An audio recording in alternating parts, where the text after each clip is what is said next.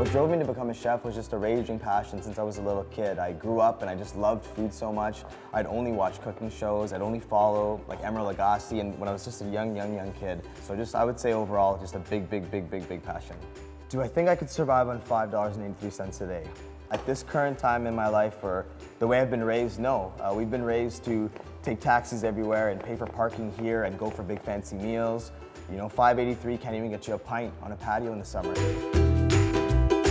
It's extremely important to have access to healthy, nutritious food. And if you're someone who's going to a food bank, or if you have food bank typical pantry items, there's always healthy things that you can make. There's lots of fresh vegetables. You do have the brown rice, the whole wheat pasta, especially more now than ever. I don't have like a fancy microplane or anything, but secret weapon, probably my palate, my flavoring. I've always been very strong in seasoning and making that jump from amazing food to incredible food. Like, I'm never trying to make great food, I want to blow people away. So I don't want to take anything away from the other two chefs. They're very talented, I respect them a lot. I've done a lot of research on them, but I'm coming for them, and they better watch out.